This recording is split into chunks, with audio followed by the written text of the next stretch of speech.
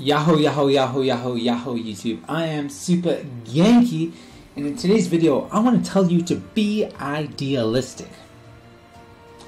What I've noticed over the past 3 weeks that I've been in quarantine is that quarantine brings out the worst in ourselves. Why does it do this? Because we're at home so much. And when we're at home, we're trained to think about resting. We're trained to think about watching Netflix. We're trained to think about de-stressing the stuff we experience outside.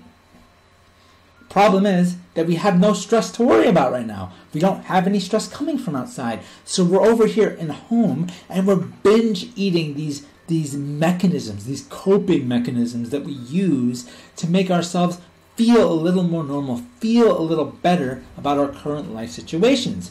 But let me tell you this, it's not going to be a long-term solution. These coping mechanisms are usually just band-aid solutions to larger problems. Because you have these bad habits, you have these habits that you don't like, but you just say, you know what, it's a part of who I am, because I got so much stuff going on over here that I don't have any other time to change who I am. We have the time right now, guys. We have the time, we have the energy, but we need to break out of the cells that we've created in our own mind. Because here's the big thing.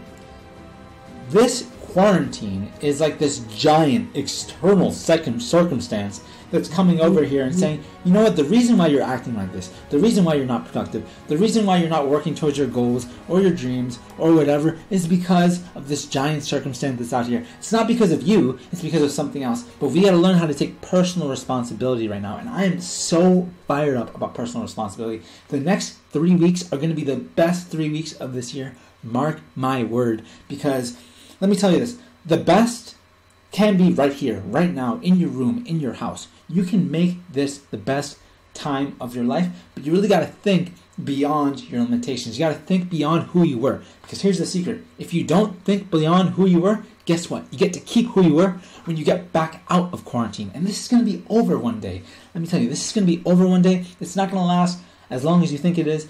But when it's over, there's no going back to normal. And if you fight for your limitations, guess what? You get to keep them, YouTube. So I'm here to say, start working. Start thinking about how to become a better version of yourself. Start telling me stuff, man. Tell me stuff in the comments, man. I'll help you out with this, man, because these next 3 weeks are going to be killer for me, and I want them to be killer for you. Anyway, YouTube, that's the video for today. I hope you enjoyed it. See you in the next one. Don't forget to share. We need to spread positivity out here, man. Idealism needs to come back into our lives. I'll see you in the next one. Bye.